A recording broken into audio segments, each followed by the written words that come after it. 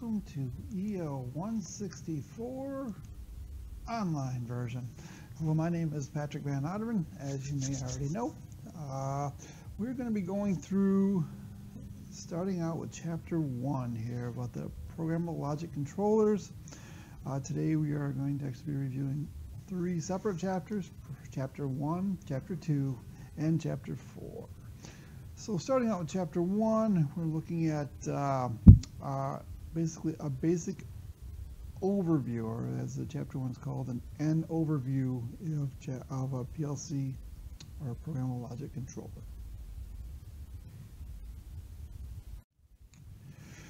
So essentially a programmable logic controller or PLC, an overview.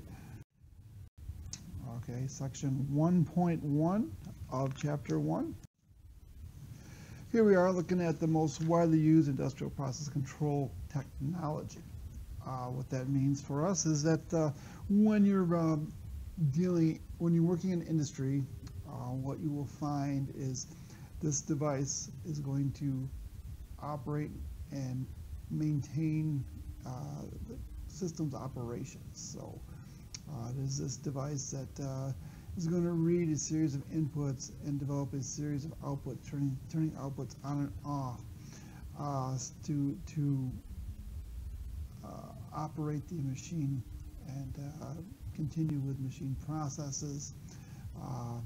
The design behind the PLC is such that it is something that is maintained. The format is maintained for multiple years. So what that means for us in industry is that, as everyone knows, when you buy a PC, for instance, you walk out the store, the PC is already outdated. What the manufacturer of a PLC states is they'll give you a minimum of 5 years of operation as is. There may be some upgrades and updates along the way, and then after the 5 years are up, they will still support the hardware, and usually they'll make new hardware that is compatible with this existing technology for another 5 years on top of that. So there's usually you end up with about a new platform is good for 10, 15, 20, 30 years. I mean, there's some older PLCs, SLC 500s, that we will see here in this manual that describes equipment that's over 30 years old that's still being used today. So here we are looking at a micro PLC, very common. This is what they call a micro, is because it's got all our fixed I/O.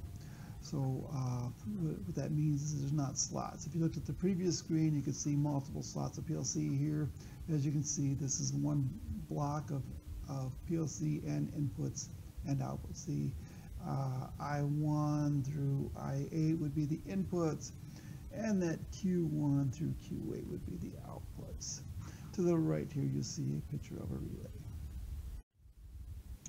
Again, here you'll see some of the aspects of PLC versus a relay.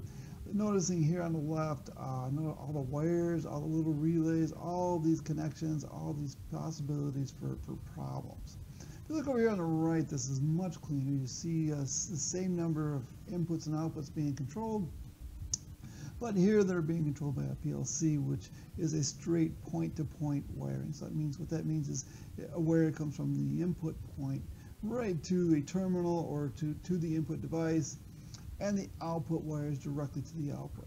Here you're going to have a device that comes into an input on a relay, for instance, and the output of that goes to another relay, and the output of that goes to another relay, and multiple points of connectivity, and that creates for difficulty in troubleshooting and difficulty in building. A lot of challenges there. So another point that they want to make is the PLC is considered to be reliable. Why? Because there's not really any moving parts. That's how the PLC is kind of designed. It's designed to minimize moving parts. So what they do is they take a chip in the and reads all the information from the PLC, makes decisions, and then turns on the associated outputs. Now, so there is, when I say mostly no moving parts, they quite often will put a relay output on the output of a PLC, which does actually have some moving component to it, but that only allows it to run a little more current through it. That's why they do the relay outputs. Again, we get more flexibility. Now, if you can imagine if you had to make a change in that relay sequence of wiring, that require a little bit of energy. Some definitely have to put some serious thought into where you'd have to move a wire from one relay to another. Be a lot of challenge there. Here, you're able to go in if you needed to modify an operation. It'd be a matter of just changing the way the program is configured. Again, looking at the relay operation, if you put in the time to figure out how to wire this, troubleshoot it, and develop it, you'll find that the cost of this is going to way exceed the cost of a PLC. One huge aspect that's really come alive in the last 10 years in a PLC is the communications capabilities. As you can see here, this picture shows us down a PLC talking on a local area network. This is connected to multiple PCs, usually some sort of main network of a company, or even on a worldwide basis. You can be talking to PCs and PLCs over continents. I have experience with that myself, where we were troubleshooting equipment in China while we were here in the States. So it's very doable. You can watch the process take place, the programming, how it is being resolved from here in the States. It's a pretty cool operation. One of the points they're bringing up here is that we have a faster response time. So with the PLCs getting better and better, we're able to pick up more information.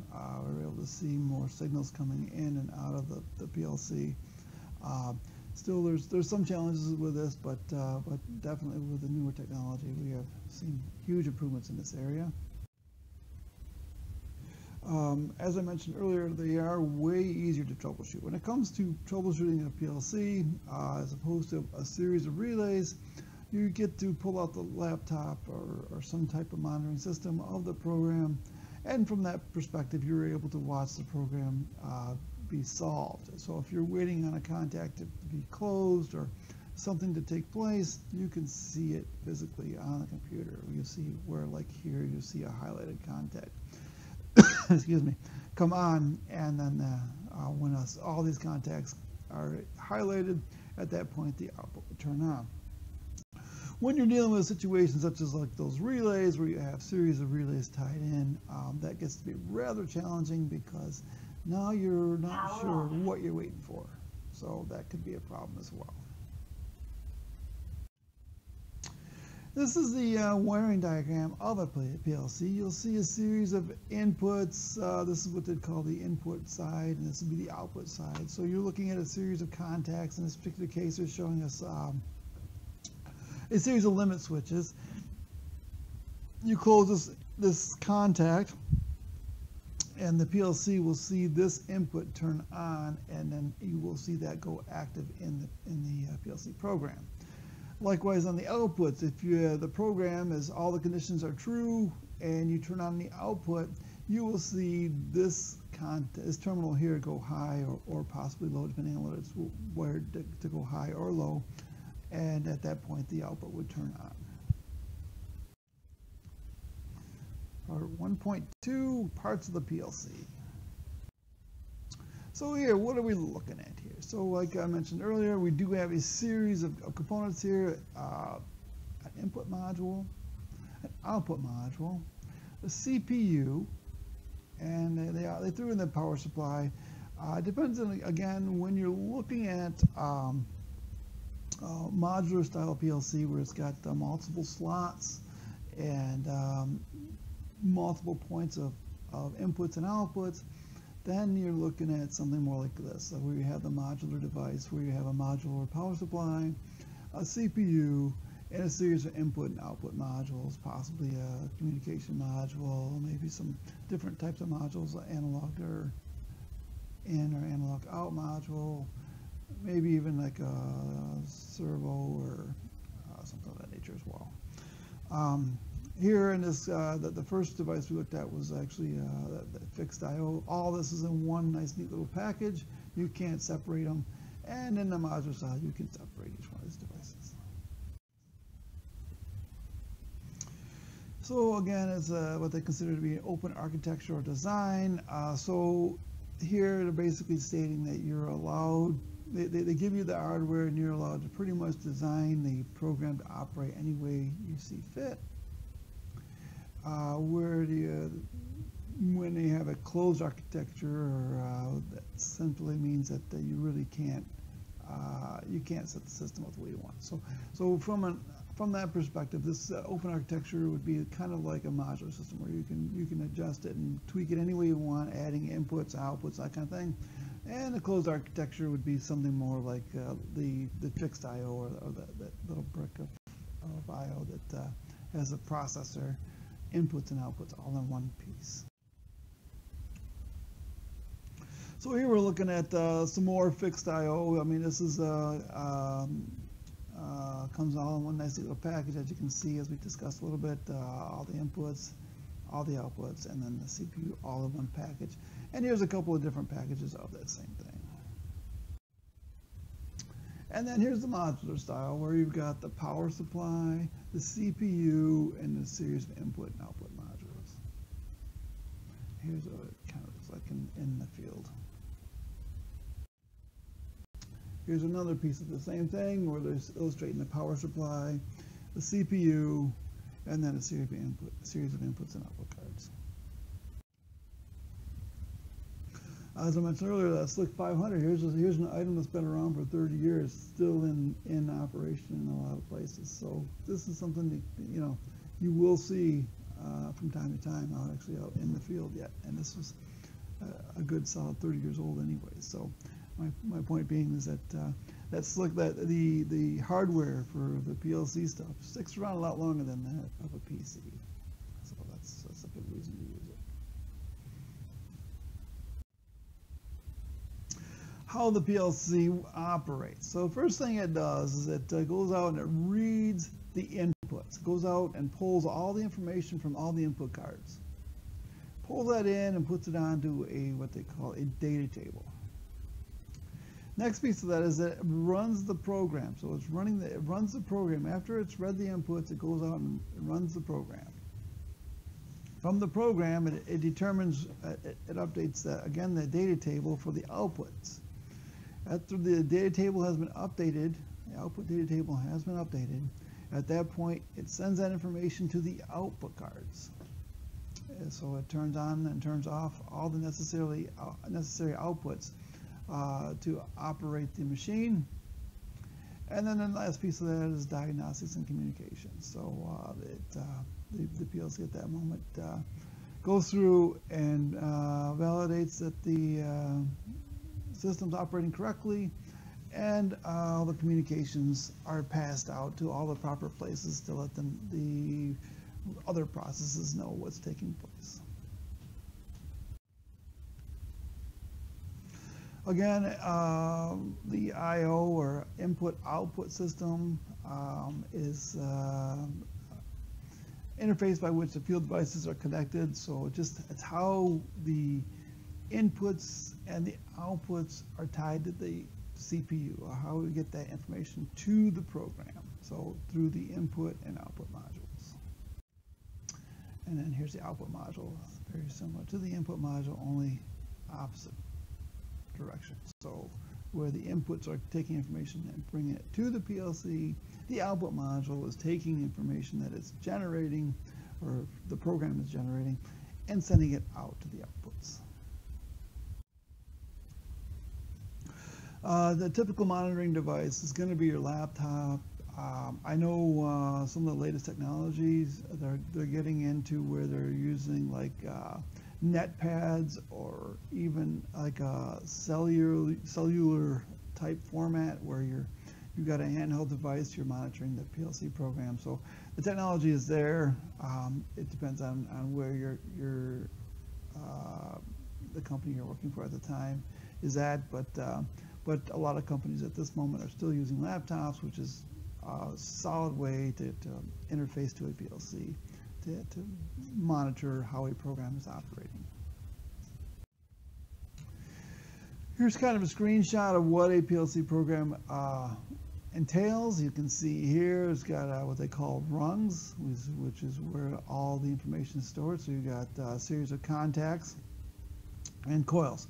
Contacts are typically something coming from an input, and the coils are something going to an output. Once all these contacts have gone active, then this output turns on. So the way the PLC program reads is it goes from left to right. If I see continuity or this contact here highlighted and this contact here highlighted, the PLC will highlight this contact and turn on the appropriate output. Information here on the left is a lot of the configuration, whatnot, that kind of thing. So you can see here you got processor status, configuration, some more configuration information. Here is the program file, so the ladder programs. So this, as you can see here, you can have multiple ladder programs, so all tied together, working together as one. And then there's some data files, some different components that you're allowed to use in the PLC. So we'll be getting into that here shortly, and then some source files at the bottom. But this is the basic layout of the PLC. So let's get into some of the nuts and bolts of how a program works in the PLC. So again, what we're just looking at is the instructions in front of it to turn on a coil. These are rungs, and this is considered a branch circuit here. If you think of it as like a ladder, you got the two components on the left and right supporting the rungs in the middle. So if you think of it that way, that is a pretty solid way to look at it. In order for this contact to go high or to turn on, I need to have this contact and this contact show highlighted in order for this to come on. So as you can see here, this has a slash through it, meaning that it's normally closed. So what that means is that this normally open contact is looking for a signal to come on to close, and this particular signal here is looking for a signal from the input to turn off before it allows it to come on. And we'll be getting further into that here shortly. 1.3, principles of operation. So here we are. So we got an example here of a mixer process. So the mixer motor is to be used to automatically stir liquid in the vat when the temperature and pressure reach preset values. So basically what they're saying here is that when the inputs are all in the proper state, at that very moment we will run the mixer operation. So here we got a pressure switch that has to close, a temperature switch that has to close, and at that very moment we will close the motor starter.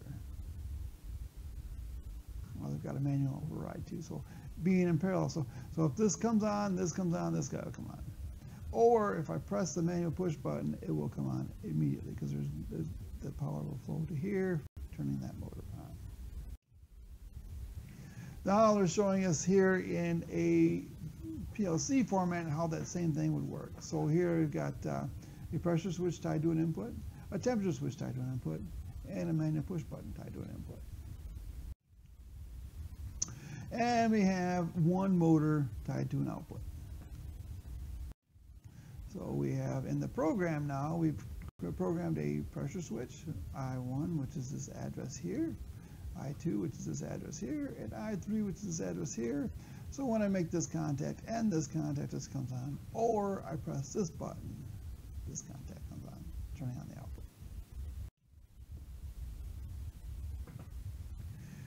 So a couple of points they're making here is you got to make sure that the PLC is in run mode. So what that means is the PLC has several different modes of operation. We'll be getting into that shortly. But essentially in order for the PLC to turn on the real world outputs and to run the program, it has to be in run mode. Let's see here. The status it's checking the status of the inputs. And okay, it's kind of going through some of the reviews of I1 and I2 are closed when I3 is closed. So or when I3 is closed, the output will turn on. And here's they're showing it actually in the PLC itself.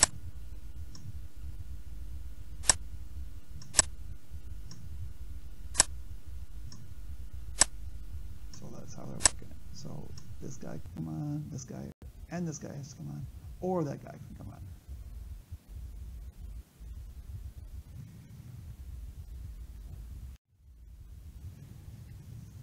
So here they're just showing us how this would be wired in a fixed I/O PLC controller. So we're looking at another fixed, or they call these bricks because they're just one block, where the CPU inputs and outputs are all tied together. Modifying the operation. So say we need to change the operation a little bit. So now they've flip-flopped, so now the pressure switch and the temperature switch, both of these guys still have to be on, but the way they made it now is instead of both those guys or the manual push button, now they put it in the center here. So they moved it from this point to this point. So now what that means for us is that if we were wiring this, for instance, we would have to go into the control box, actually take a wire off a terminal, find the correct wire, and move it to this location. And to make sure we did it right and all this, it'd be a few steps. So in a PLC program, it's just a matter of moving this contact from this location to this location, and bam, you're in business. There's no wiring required.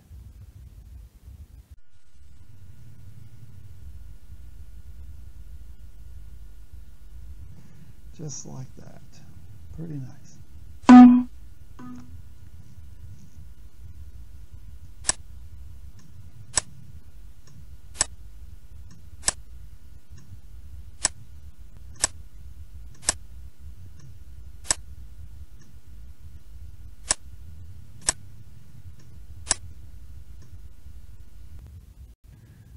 Not so bad. It's a whole lot easier than pulling out your screwdriver. All right, as we mentioned before, computers versus PLCs. So the architect's basis, it's still the same processor, same CPU. Typically, from what I've been exposed to, it looks typically they'll take a computer's CPU unit and transfer it to a PLC after about 5 or 6 years, something of that nature. So usually the PLC world's usually 5 or 6 years behind the PC world when it comes to the latest and greatest technology. Some manufacturers are more up to date than others, but I want to say they don't want to be cutting edge on the PLC sides of things, because things change so fast at cutting edge that they become outdated in the same time before they even get them to production. So they like to make sure a lot of those software and hardware issues are vetted very well before they create a new platform around it. So again, some of the aspects about it is the ladder logic is the primary programming format in a PLC. Usually, most industries are following the ladder. We'll be discussing this soon, multiple different ways to program a PLC. There's more than one language, but majority of everyone's using the ladder at this point.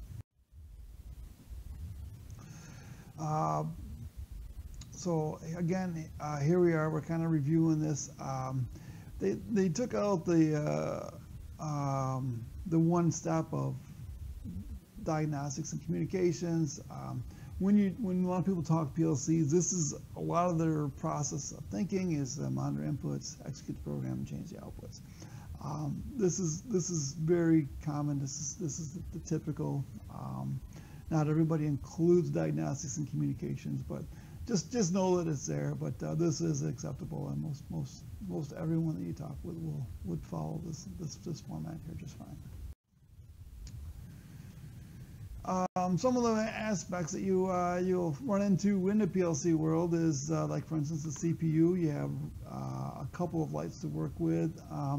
This is a little bit old technology, the display here, but you get the idea. You get if it's in run mode light, it would be on, of course, and then if it was faulted, you get a fault light, and if there's a battery problem, they would give you a light on the battery. Batteries, I should bring that up real quick. The purpose behind the battery is in the older technology, they didn't have all the flash RAM and all that they have nowadays.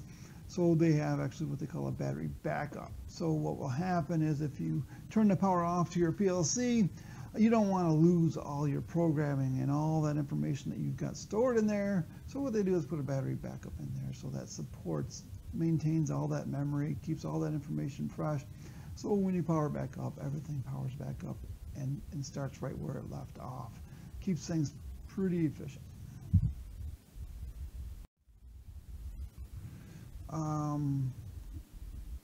Again, some of the software packages that we're going to be learning is the RS Logics and RS Links.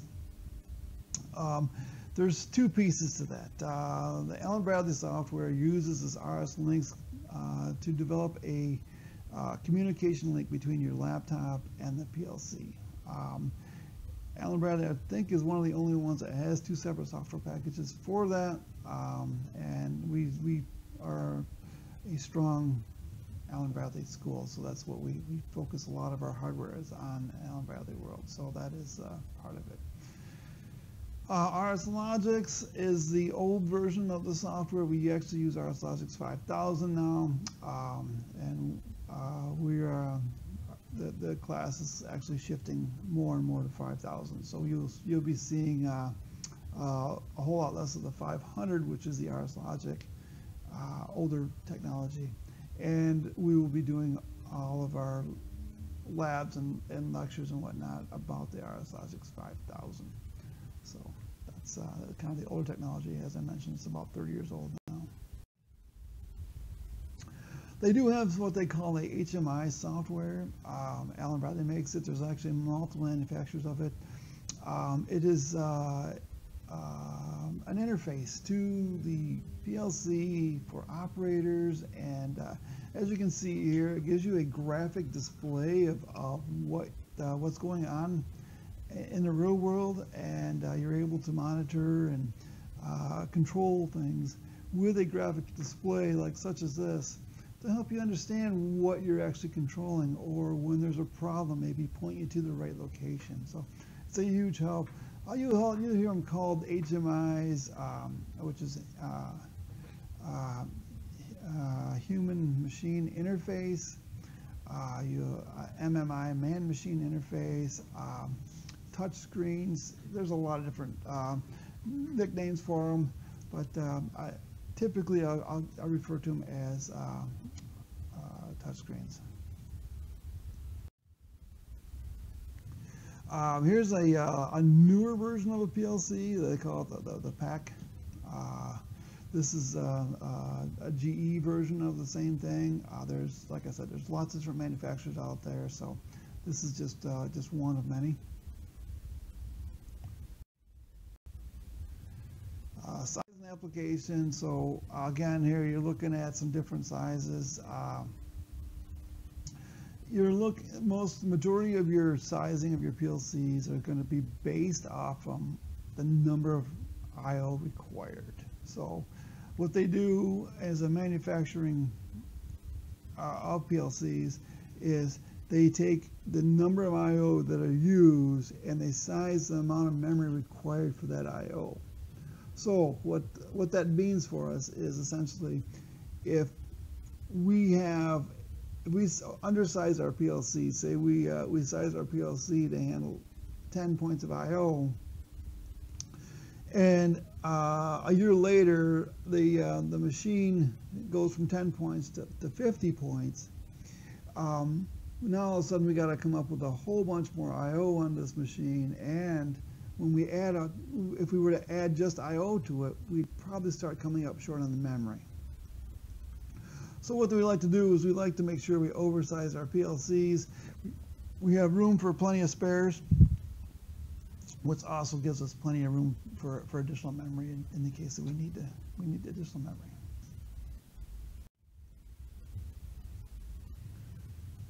So here we are, we're looking at a PLC controlling a system with an operator interface, something very, very simple that you'd be very simple controlling one process.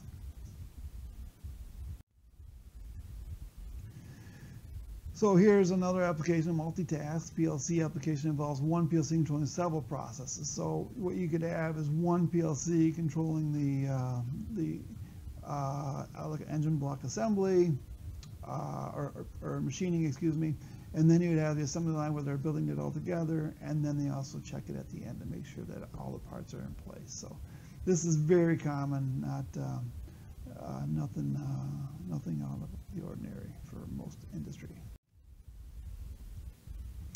As you can see here, I think we actually saw a picture of this earlier. What they do is they tie everything together. See, this would be considered one Ethernet switch. They got multiple PLCs tied to it, and this information is getting all passed up to management and whatnot of the manufacturer you're working for, and that way they can monitor production output. They can monitor faults. They can monitor what's going on with equipment, uptime, downtime, and throughput. So it's a very common process now.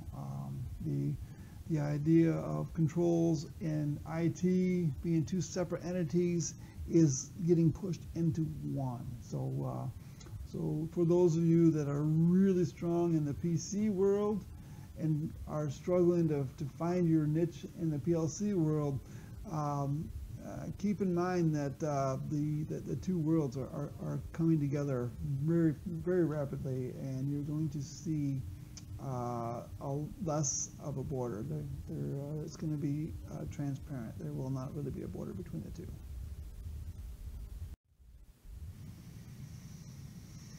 So as you can see here, some memory sizes and whatnot. They got everything is based off of the binary value. So when you say, like, for instance, 1K of memory, it's 1024. It's just based off 16 bits. That's all this is really stating here. So some different controller memory applications here that's available. I think these are outdated. I think these numbers are, I don't think you can even find one that's at 1K anymore. You won't find anything less than 13 meg, I don't think. Some of the terms that Alan Bradley uses. These are terms to know. XIC and XIO. This is a very common thing. XIC means examine if closed. So what that means is it's a normally open contact. You're not looking at it. The PLC is not acknowledging that contact as passing power until there's power to that input, or examine if closed. So when you hit power to the input, it's assumed that that contact is making continuity from this point to this point. Examine if open, XIO. As you can see, it's got a line through it. So that means if the input is off at that point, you will receive power from this point to this point. If the input turns on, that will open up and you will no longer have power to it. So when you see the bit status, they're talking the input status or the bit status of that. So then here's some of the points of that. OTE, output energize. This is the output coil. If you remember when we were looking at previously, we had a rung that looked something, let's see here if I can draw that up from here. Something that looks something like that. That would be an OTE. And then output latch and unlatch. I don't want to discuss those too much.